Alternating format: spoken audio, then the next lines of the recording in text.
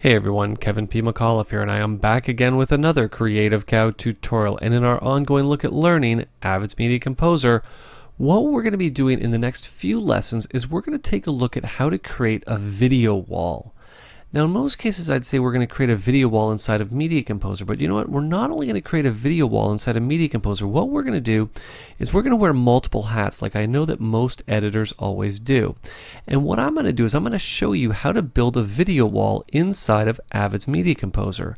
Then what I'm going to do is show you as an editor how you would set the same technique up to do inside of Adobe's After Effects. And then what I'm going to do, since I am working on a Mac, and I know a lot of former Final Cut Studio users out there still use Motion 5, what I'm going to do is I'm going to show you how to do the same technique inside of Motion 5. But the catch is that Media Composer is always going to be our base or our starting point for creating these video walls. And I want to show you, like I said, wearing multiple hats, how you can get the same end result using Media Composer, Adobe's After Effects, and Motion 5. And what I'm going to do inside those compositing applications is we're going to push things a little bit further, and I'm going to show you why sometimes it's beneficial to use a compositing application to create this type of effect. Okay, short introduction here.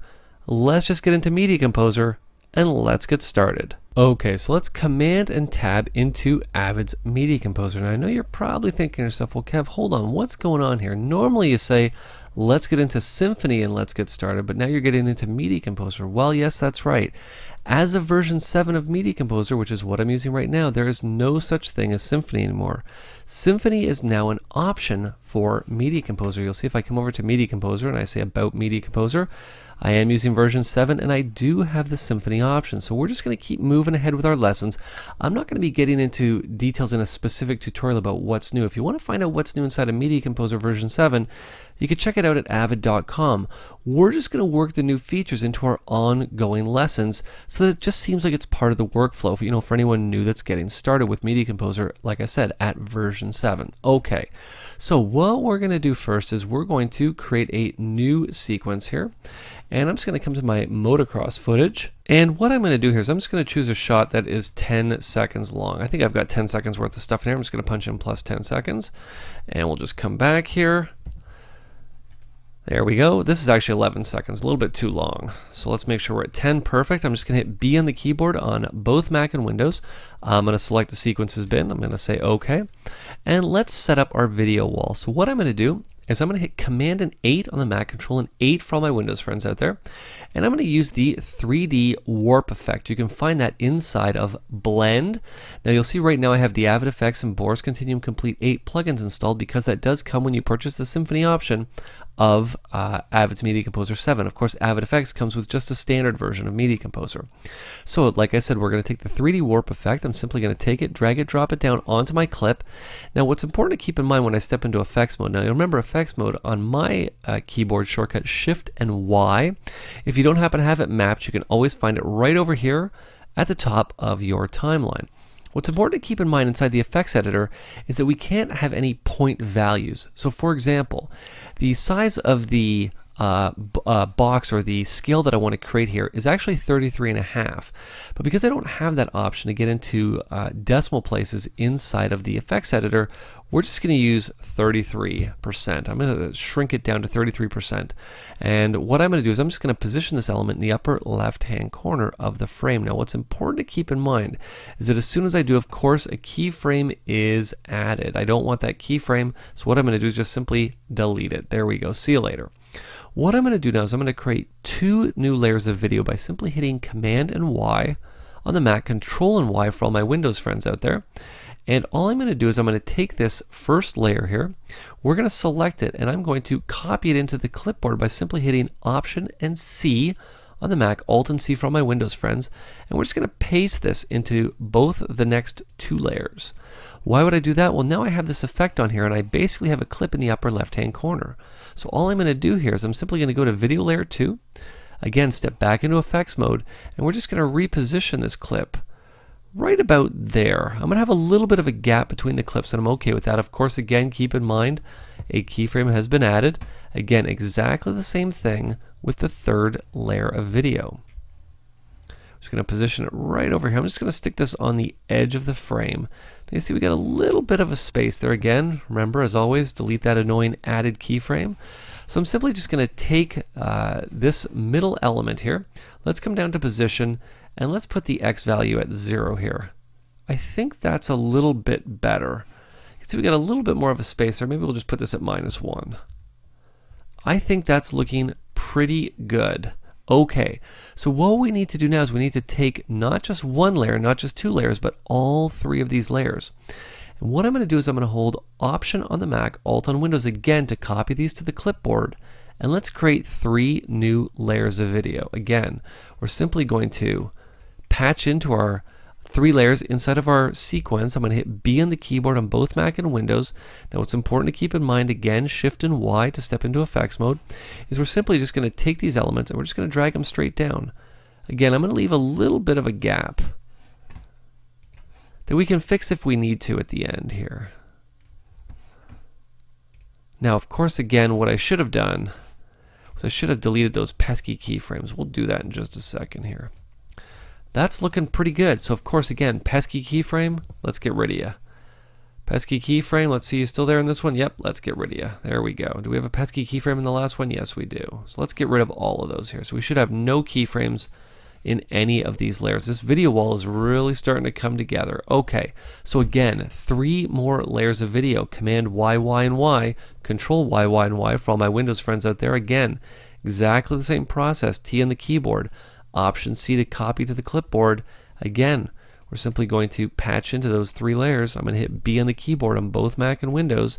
What we're going to do again, we're going to start right here with video layer 7, Shift and Y. Let's reposition this element right down here to the lower left corner. Now you can see we don't have as much of an even space here, but that's okay for the purpose of what we're doing. I could get in and get really specific with this if I wanted to, but I'm okay with it for right now. So again, I'm just going to reposition this layer here. We want to make sure we're viewing that layer. There we go. And last but certainly not least, we have this element over here. This is looking very, very nice. Now, of course, again, let's get rid of those pesky keyframes. But there is something going on here that I want to make sure that I get rid of. What I want to do is right now I'm happy with this video wall. If I wanted to, what I could do, simply hit Shift F2, which is my shortcut to render the effect. Now, if you don't have it mapped, remember you can always find render effect right here at the top of your timeline. What I'm going to do is just render the topmost effect. You don't need to get in and render every layer. That's something that's very important to keep in mind. You'll see, very complex effect in HD, only took 6 seconds to render. I can now come back and simply hit play if I want to. And there's all of those video clips playing back in my timeline. But like I said, what I want to do is I want to change things up a little bit. I want to have different clips playing in each one of the different windows. And what I want to do is I also want to have some times where things just go blank. So can we do that? Well, yes, we absolutely can. So what we're going to do is we're going to set up 9 sequences. I know this might sound crazy, but once you see how simple this is to do, trust me, you're going to be going back to this all the time. What we're going to do is inside of our sequences bin, we're just going to call this main video wall. Okay? So we have our main video wall. Now I don't need these 2 audio tracks, so let's just delete those. I'm going to say OK. And what we're going to do, like I said, is I'm going to clear the monitor. I don't want that up in my monitor right now. And what we're going to do is we're going to take some motocross clips and we're going to create a sequence that's 10 seconds long. Now, why 10 seconds? Well, because we want it to fall perfectly into the 10-second duration that we've already made our video wall. Now, something else I want to point out, and that is that if this was an effect that you wanted to do all of the time, this is something that's actually very easy to set up. What I'm going to do is I'm just going to come back to the sequence for 1 second. Okay? What I can actually do is I can take each one of these effects and I can move them back into my sequences bin. And what I can do is I can call this upper left. We can take this one. We can call it, of course, upper center. This one we can call upper right. Now I'm not going to go through all of them. You kind of get how this is going to work. So now, if I wanted to, what I could do, again, simply clear the monitor. What we're going to do is we're just going to take 3 clips here at random. I'll just take this clip And we'll edit it in, sequences. I'll take this clip, why not? We'll just mark an endpoint here, create a new video layer. Just edit it in, doesn't really matter duration, doesn't matter what clip, sure, why not this clip, okay? Again, Command and Y, Control and Y for all my Windows friends out there. Edit this in, well guess what? I can now quickly create a video wall by simply dragging and dropping these effects onto these shots, just like such. Boom, boom, boom, done. You see, really, it's the setup that takes a long time. It's not the actual, once you've got everything set up, it's not a matter of swapping shots out that takes a long time. That takes seconds. As long as you remember to take these effects, stick them into a bin. You could even call that bin effects. You could put it in your graphics bin, just that you have it as a go-to all the time. Like maybe this is going to be a look for your show. Guess what? Don't need to recreate it every time. Simply drag those effects out and have access to them at the snap of a finger. So what I'm going to do, just delete this clip and these effects here. Because like I said, what we want to do is we want to create some sequences to put into each one of these layers. Now again, let's just clear our monitor. And why don't we start with motocross footage. Now I'm not going to be too specific about the shots that I take, but what I do need to make sure of is that each one of them is 2 seconds long. And what we're going to do is we're just simply going to hit B on the keyboard 5 times. Okay? And what I'm also going to do is I'm just going to put some quick fades in here. Just like this. Now of course again I don't need the audio there, so let's just actually hit dissolve instead of delete here. There we go. I think I'll make these dissolves, maybe we'll make them 8 frames, why not? And we're going to apply them to all transitions in to out. Now I do have an in and out point added in there.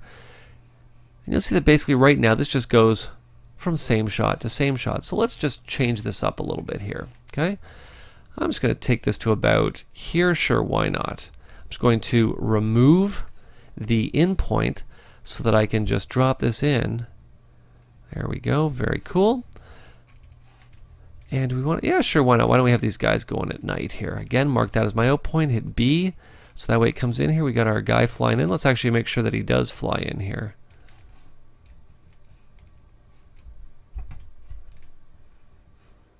That's kind of interesting. Oh, it's because I got an in point here. There we go. Let's remove that. Now we've got it the way we want. Perfect. Okay.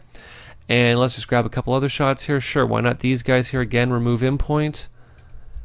Drop that in there. Perfect. And one last one. Let's just grab, sure, why not? Grab the shot here. Again, we want it to be edited in, starting at the out point and working our way back. There we go. Boom. So we've now, if I play it, got a pretty cool little sequence of shots. Very cool. Okay? And so what I'm going to do is I'm just going to call this 1. Okay? And what I'm going to do is I'm just going to close this bin. And what we're going to do is we're going to bring in some new footage. So let's bring in some new footage. We're going to call it boxing. Now I'm not going to import any clips. All we're going to do is simply AMA link to these clips. Let's actually make sure we don't select import. We're going to select AMA link, and we're already in our boxing footage, so I'm just going to select everything, and I'm simply going to say open. There's all the clips AMA linked to in my project. All I'm going to do now is I'm going to duplicate number 1, and we're going to call it appropriately enough number 2.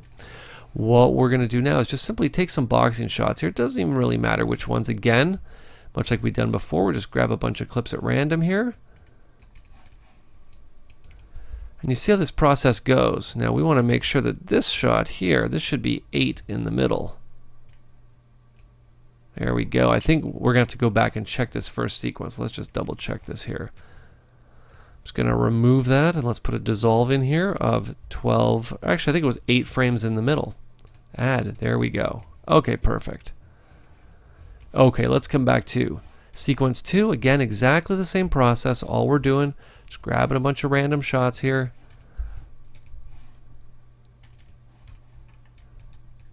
Got 2 more here. And what I'm going to do is I'm just going to choose 1 more here, just so you see how this goes. Okay, so let's duplicate this. Call it, of course, appropriately enough, number 3. And let's just bring in some new clips here. And I think what I'm going to do is I'm going to bring in, well, I don't even know what I'm going to bring in. Let's actually just AMA link to it. We'll figure that out as we go here. Here we go. Let's bring in some time-lapse scenics. How does that sound? What we're going to do is just bring in not everything, just a few clips here. We're just going to say open. There we go. And these are some really nice shots from Digital Juice's Video Tracks HD. You can see we can do this actually very quickly. Now, of course, if you wanted to, what you could do is you could do the same process with 9 different sequences. Like I said, I'm just doing this with a few of them here, just so you get the idea. Now what I'm going to do is I'm just going to remove random elements here. And for this one, I'm going to remove this one. And maybe for number 1, we'll even remove this 4th shot here. There we go. Okay, so we've got our video wall, we've got our sequences that have our clips that we're going to put into each one of the actual video panels, so I think this is a good place to pause. I don't want to overload you with too much in one tutorial because we've been going for quite a long time, almost 16 minutes talking about this. So what I think we're going to do is break this up, and in the next lesson what we're going to do is we're going to get in, we're going to take all of those sequences, the 3 sequences we made, and we're going to drop them into each one of the video panels, and then we'll get in and we'll sort of spice things up at the end by just adding a title over top of everything else, just so that you can see how everything is going to work itself out in the end. So if you have any questions, you have any comments, or you have any tutorial requests, you can send them to kevinpmcauliffe@gmail.com. This has been Kevin P. McAuliffe. Thanks a lot for watching.